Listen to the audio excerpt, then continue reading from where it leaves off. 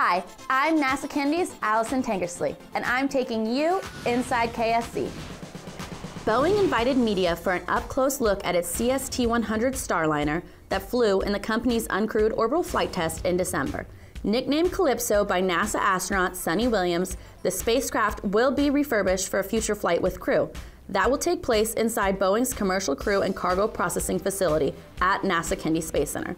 NASA and Boeing are in the process of establishing a joint, independent team to examine issues associated with the orbital flight test, which did not dock to the International Space Station as intended. NASA is evaluating mission data to determine if another uncrewed demonstration is required.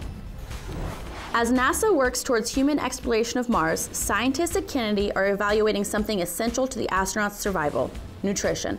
The production of fresh food during long-duration space missions will add variety to astronauts' meals. More importantly, it will supplement their packaged diet with nutrients they need to stay healthy. But what about the effects of space radiation on plants? That's what a team of scientists are studying here at Kennedy. Tomato plants are growing from seeds exposed to simulated solar particle radiation.